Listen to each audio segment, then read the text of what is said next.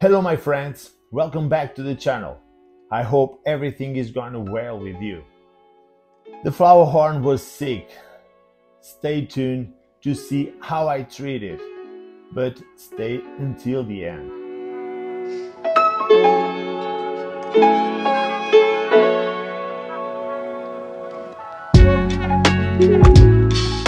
The Flowerhorn had a parasitic problem. It was attacked by a flagellate known to many of you, SPIRONUCLEUS SP, better known as Hexamita. The fish began by showing a small lesion on his face, which quickly grew to look like this. At first it looked like it had hurt itself, but there's nothing in the aquarium that could do that.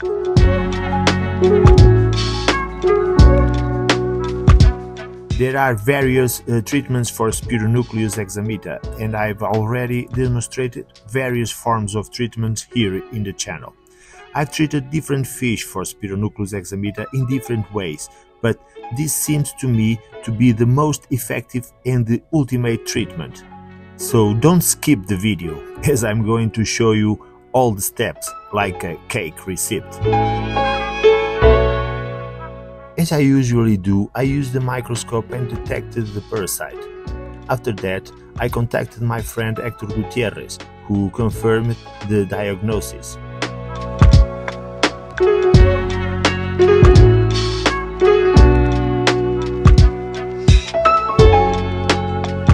These tiny microorganisms are SPIRONUCLEUS SP. The optics used were 10 times and WF 16 times with 3 times zoom magnification on the iPhone.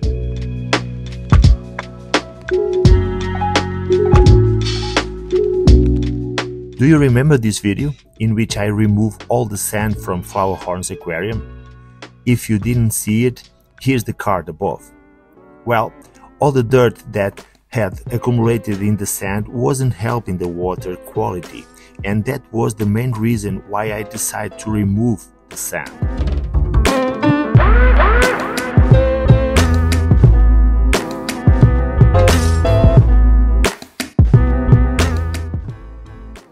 Using this book, ENFERMEDADES de los peces, from my great friend Héctor Gutierrez, which is a must-have for those who have fish, I was able to see the exact dosages for each drug and the way they act, and that's how I did it.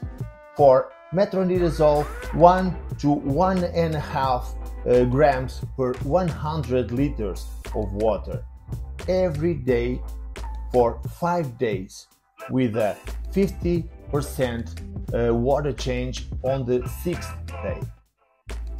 For Ciprofloxacin, 0.67 grams per 100 liters of water, applying on the 1st, the 3rd and the 5th day, with a water change on the 6th day. When I spoke to Héctor, he simply recommended the active ingredients to be used for the treatment, as his book explained everything you need to do. It really is a very complete book.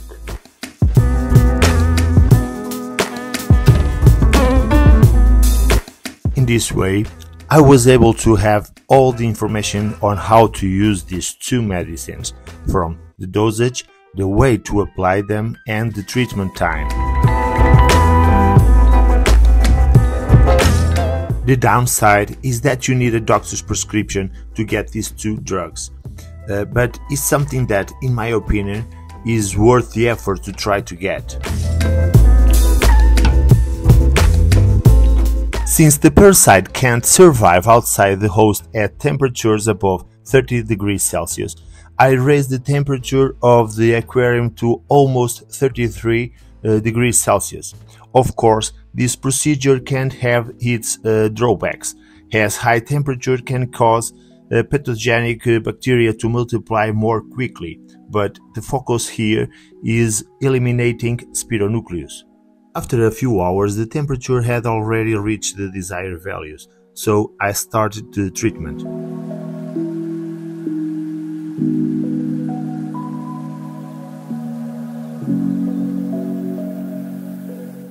measurements I'm about to present are from my aquarium, which is 200 liters. For yours, do the maths on the size and volume of your aquarium. The dosage, as I've already mentioned, is 1 to 1.5 grams per 100 liters. In my case, I just have to multiply it by 2, which in this case means 3 grams of metronidazole. The metronidazole I'm presenting here is pure metronidazole, and you can't find it easily. I borrowed it from a friend, but you can't find it in a pharmacy under the trade name Flagyl.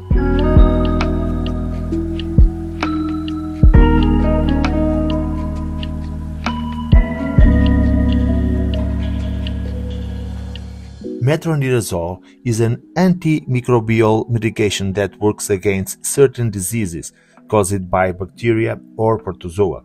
It works by entering the cell of the bacteria or protozoan, modifying its cellular processes and damaging the DNA of the microorganism. By doing so, the drug not only causes the death of bacteria, but also prevents others from being synthesized.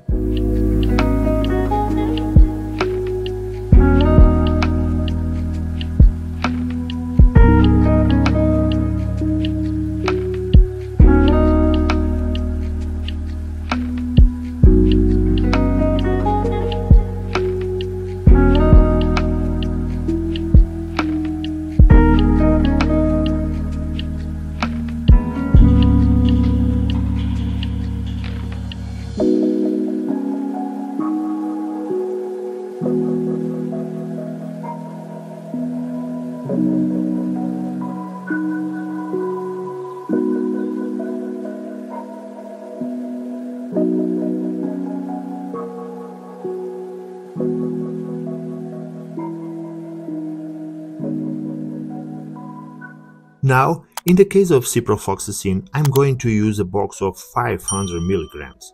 As I said, the dosage is 0.67 grams per 100 liters. In my case, I should multiply this again by 2, which would give me 1.34 grams. But it's very difficult to break down tablets to this weight. So I made 2.5 tablets, giving me 1.5 gram instead of the 1.34 grams, but that's okay.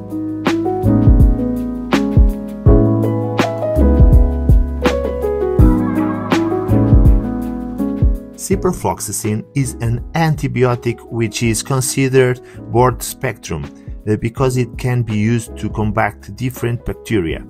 It acts by inhibiting an enzyme that promotes the multiplication of bacteria.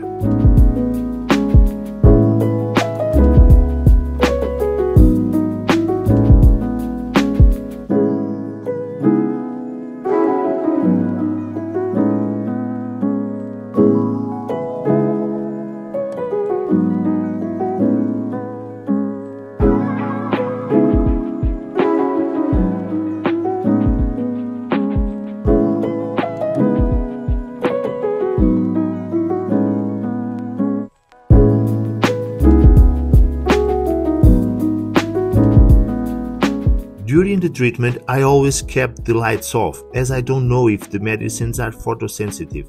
I also didn't feed the fish throughout the treatment. Now, the video of the whole procedure will run, so you can follow along. Don't worry, only the first application is at normal speed, the rest are in time-lapse, but all well documented so that, if you wish, you can take notes.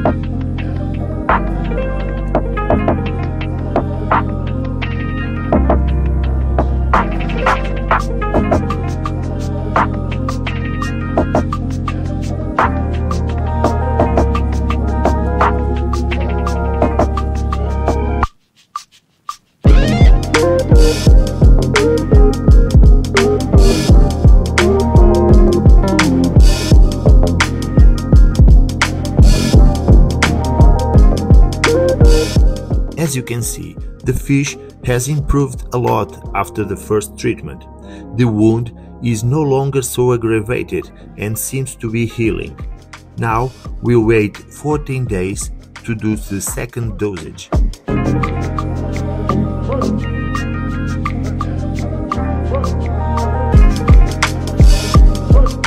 Look at that! 14 days later is practically healed, but it's essential to do the second part of the treatment.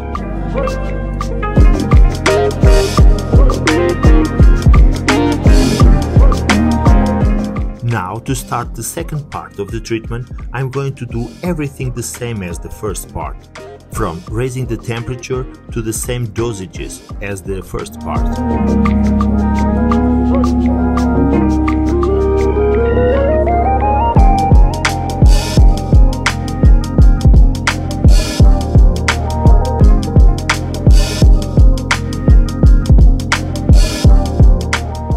Let's start the second part of the treatment.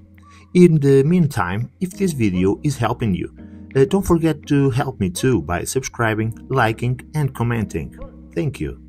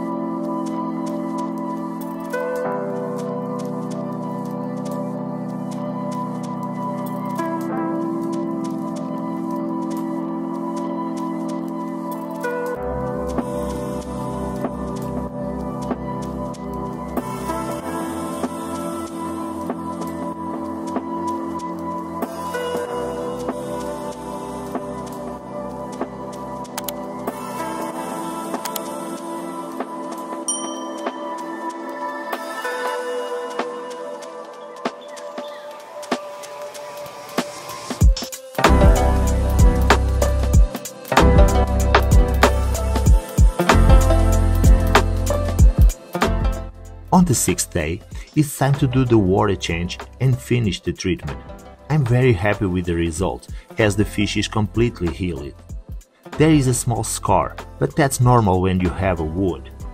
I'd like to say a big thank you to my friend Héctor Gutierrez for his help.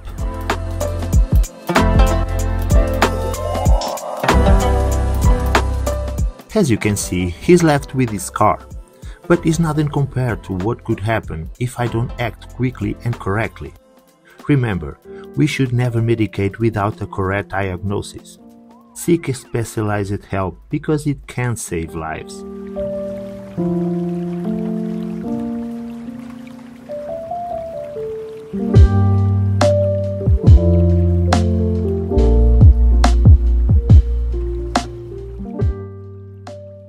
As you can see, he's in great and very good health. If you liked the video and it helped you, don't forget to subscribe to the channel, like and comment. Thank you very much for your support and see you in the next video. This video is of a treatment for SPIRONUCLEUS SP. Only use it if you're sure that's what's wrong with your fish. I disclaim any responsibility for the misuse of this treatment. You should use at your own risk.